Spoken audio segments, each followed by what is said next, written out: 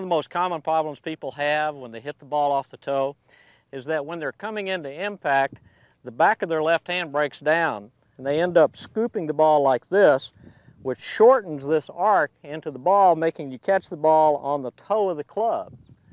What you're trying to get is you're trying to arrive at impact with the arm and wrist extended like this, with the left wrist flat and the right wrist bent, rather than having the left wrist bent and the right wrist flat.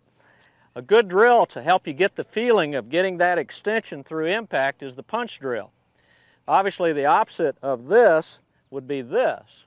And so what we're going to do is I'm going to ask you to make a half a backswing and then try to hit a punch shot from this normal ball position, trying to feel that extension through impact.